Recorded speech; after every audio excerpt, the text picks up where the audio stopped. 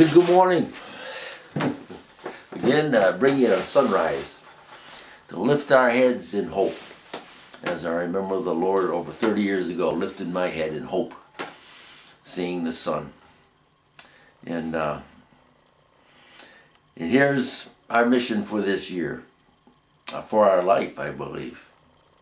Rescue those who are being taken away to death. Hold back those who are stumbling to the slaughter. Again, I read.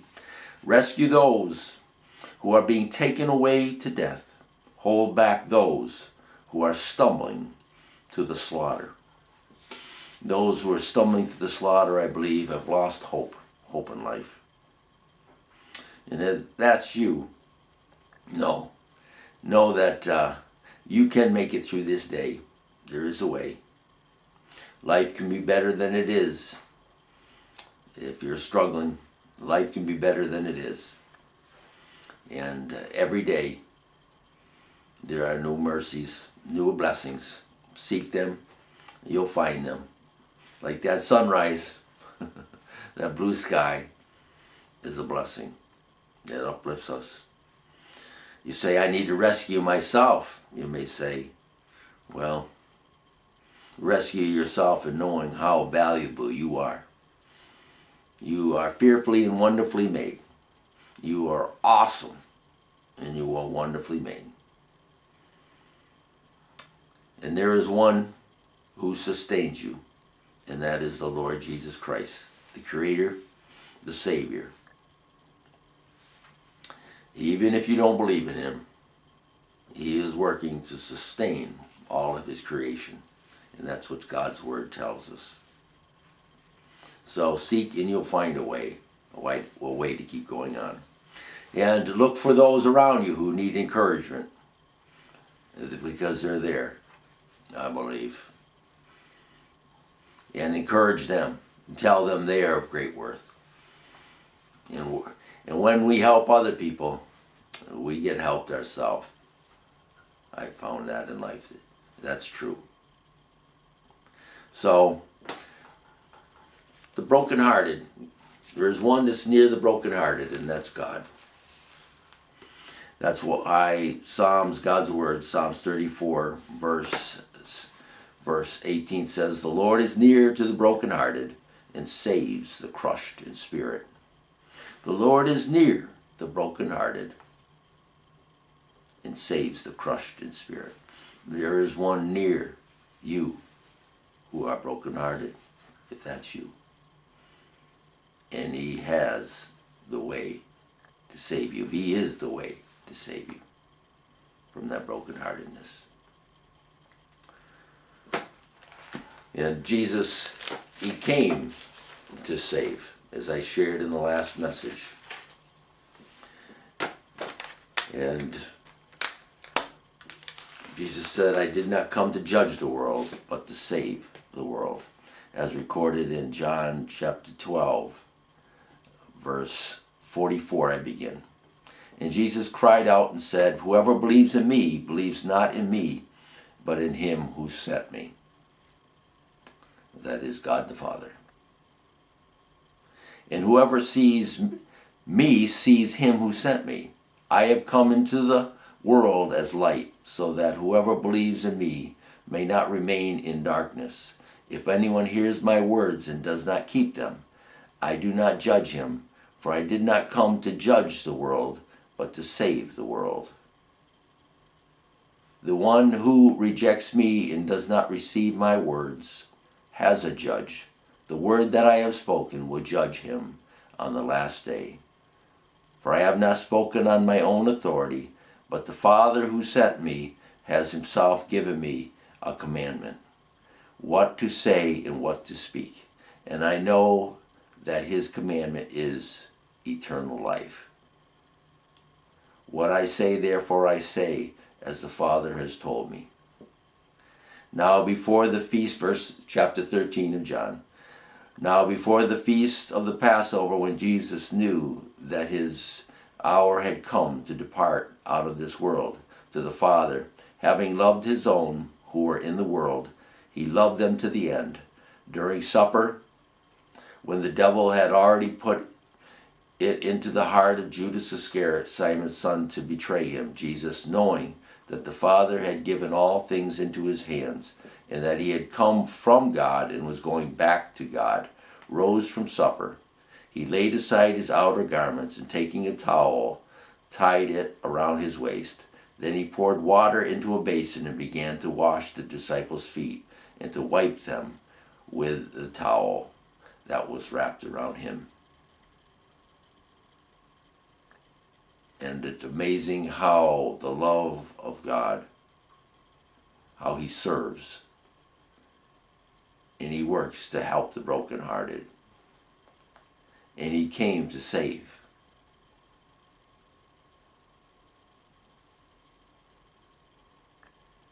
I was just listening to the recording of Mary Did You Know, recorded by Dolly Parton on her Christmas CD, A Holly Dolly Christmas. And God uses music in his truth to move our hearts. And it's something that the Psalms, God's Psalms, are songs. And I encourage us all to read every day at least one psalm. It's God's music to us to encourage us and help us. And that song, Mary Did You Know, listening to it was moving my heart as Dolly Parton was singing with the choir, people singing with her. And it's one part where it says, Mary, did you know when you kissed the face of your baby, did you know you were kissing the face of God? You kissed the face of God. And it made me think of my loved ones. We can think of our loved ones in heaven. Their soul kissing the face of God. And that someday, when we go to heaven, that we can do the same.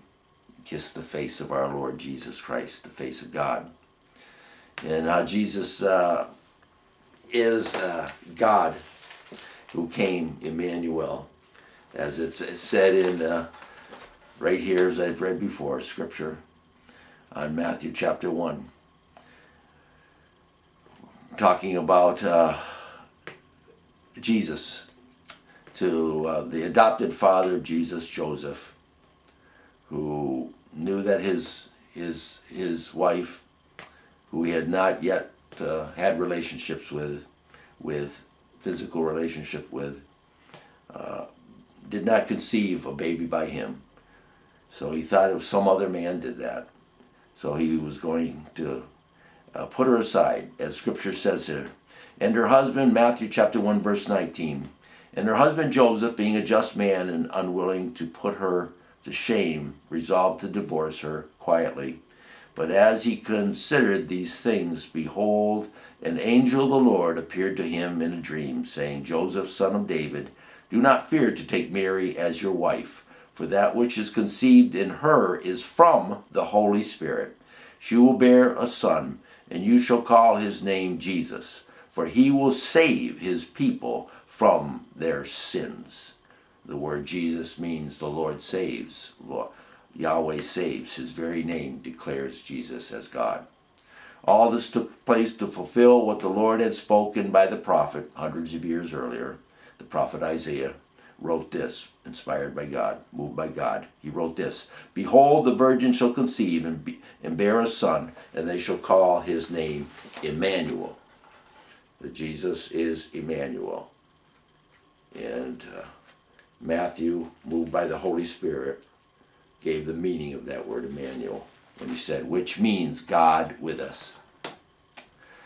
So I can imagine Mary kissing her baby, Jesus. Kiss the face of God. Thinking of parents who have had their children pass away. And if their baby passed away, I believe Scripture teaches us that that baby goes to heaven, to home with God. They'll see that loved one, that baby in heaven, when they go to see their Lord and Savior Jesus in heaven. we as adults, we who know, are able to choose right from wrong. We need a Savior, and that's Jesus. He came to save us, as I read before. And he does by his dying for us on this cross. That's why the angel said to Joseph, he said, "You shall call his name Jesus, for he will save his people from their sins by his death on the cross and his resurrection for the forgiveness of our sins."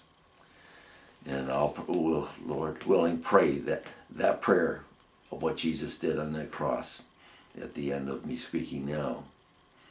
And also that recording, Mary, did you know, says, Jesus says, did you know, the song, the words say, did you know, Mary, that your baby is the great I am?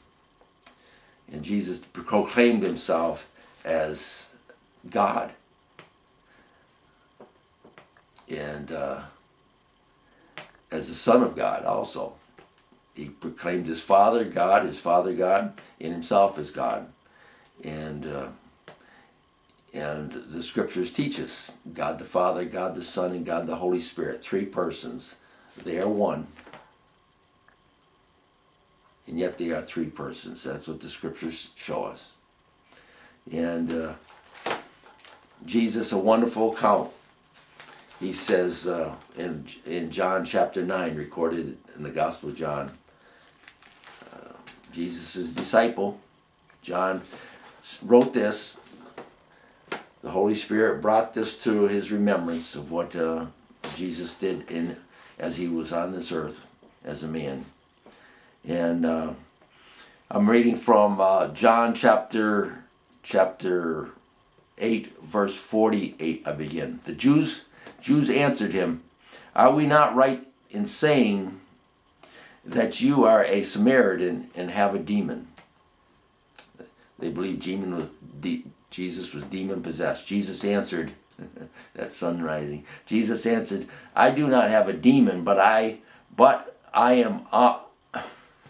do not have a demon, but I honor my Father, and you dishonor me. Yet I do not seek my own glory. There is one who seeks it." Verse 50, "Yet I do not seek my own glory. There is one who seeks it, and he is the judge. Truly, truly, I say to you, if anyone keeps my word," God the Father, he's proclaiming as the judge, I believe here. "Truly, truly, I say to you, if anyone keeps my word, he will never see death." Keeping his word is Jesus proclaiming himself as the Son of God, who died for our sins and rose from the dead. Jesus proclaimed this. When we believe this, we will never die. So, truly, truly, I say to you, the body will die, okay, we understand that. But we're more than a body, we're a soul also, all right? This body we have is only a tent for the soul, and that's who we really are, okay? Jesus is showing here that we're more than a body. We are a soul that will never die when we have faith in Jesus Christ as our Lord and Savior. We believe who he said he was. "Truly, truly, I say to you, if anyone keeps my word, he will never see death." The Jews said to him, "Now we know that you have a demon. Abraham died, as did the prophets. Yet you say, if anyone keeps my word, he will never taste death. Are you greater than our father Abraham, who died, and the prophets died? Who do you make yourself out to be?" Jesus answered, "If I glorify myself, my glory is nothing. It is my Father who glorifies me." The Father had proclaimed out loud especially one time when Jesus was baptized, the Holy Spirit descended and remained upon him. The Holy Spirit came from heaven, remained upon him. And John the Baptist saw this, and a voice came from heaven, and God the Father proclaimed, "This is my Son, whom I love, I am pleased with." The Father proclaimed Jesus as his Son, right from heaven, and others heard that. John the Baptist heard that, and proclaimed that he heard that. Jesus answered, "If I glorify myself, my glory is nothing. It is my Father who glorifies me, of whom you say he is our God. But you have not known him." These people who didn't believe in Jesus, they didn't really know God. "I know him. If I were to say that I do not know him, I would be a liar like you. But I do know him, and I keep his word. Your father Abraham rejoiced that he would see my day. He saw it and was glad." So the Jews said to him, "You are not yet 50 years old." and Jesus is about 33 years old here. And they said to him, "You are not yet 50 years old, and have you seen Abraham?" Jesus said to them, "Truly, truly, I say to you," as that sun comes brighter and brighter, it reminds us that Jesus is the creator of that sun. He is the one who was before Abraham. He is the creator of all. God the Father, God the Son, God the Holy Spirit, one creator of all. Jesus said to them, "Truly, truly, I say to you, before Abraham was, I am." Present tense, I am. Not that I was, I am. "Truly, truly, I say to you," Jesus says, "before Abraham was, I am." So they picked up stones to throw at him, but Jesus hid himself and went out of the temple. And I like the English Standard Version Study Bible notes here, so I'm going to read them, describing what Jesus was saying when he said, "I am." Okay? He was proclaiming himself as God. The same God that spoke to Moses more than 2,000 years earlier. He was eternal. He stepped into this time born as a baby, Emmanuel. He came from the Father. All right, so here's the study notes. If there had been any uncertainty about Jesus' identity in other passages where he said, "I am," there was no confusion here, because Jesus is claiming to be the one who was alive before Abraham was. That is, more than 2,000 years earlier.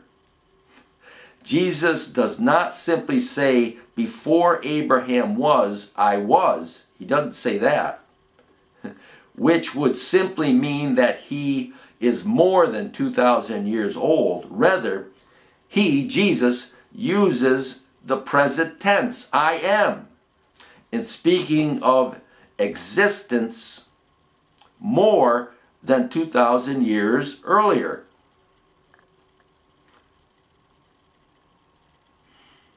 Thus claiming a kind of transcendence over time that could only be true of God. The word "I am" in Greek uses the same expression, ego eimi, found in the Septuagint. The Septuagint being the Greek translation of the Old Testament. In the first half of God's, let me read that again. The words "I am" in Greek use the same expression, ego I am, I me, if I'm saying that right, found in the Septuagint in the first half of God's self-identification in Exodus 3:14. "I am who I am." Jesus is thus claiming not only to be eternal, but also to be the God who appeared to Moses at the burning bush, which is recorded in Exodus 3:14. Okay? His Jewish opponents understood his meaning immediately, and they picked up stones to stone him to death for blasphemy, for proclaiming to be God. Let's pray. Lord, Jesus, I just thank you that you, I believe, want to speak through me of your scriptures. Because, boy, Lord, you know I struggle sometimes a lot. And, Lord, we do struggle in life, but yet you're with us, Lord God, to help us. And, God, may we just be rest in your great love for us and look at the cross of Jesus Christ, where you, Jesus, saying, I am, to them, proclaiming yourself as God, eternal God, who you are, who came from heaven, and you were born as a baby, and you died on a cross as a man, as God, bearing our sin to save us from our sins. Thank you, Jesus, for taking the penalty for our sins, you being God, to leave the glory of heaven, to take the penalty of our sin, the wrath of God, upon yourself for our sin, in dying in our place, that we would never die, but live with you forever, be forgiven of our sins, and have life now and forever with you. May we rejoice in your presence with us always, not be muttering and complaining and think that we're alone, God. To rejoice in your great love and see the cross. You demonstrated your love, that you died for us and you rose from the dead and you live today, that we may rejoice in you and not worry, trust you and pray with you, to walk through everything with you in life. Bring it to you and rejoice in you always, and trust that you're working in our life, no matter how it may seem that things aren't going right sometimes, that you are working in our life for our good and our benefit. And you're with us with all your love and care. And we have eternal life with you, and our loved ones with you have eternal life with you. And they have already, their soul has kissed the face of God. And someday, Jesus, when you come back, you'll give us all a new body, and we may kiss the face of you, our Lord and Savior Jesus. And thank you for your great love for us. We praise you and thank you. In Jesus' name I pray. Amen and amen. Thank you for being with me. God loves you. Jesus loves you.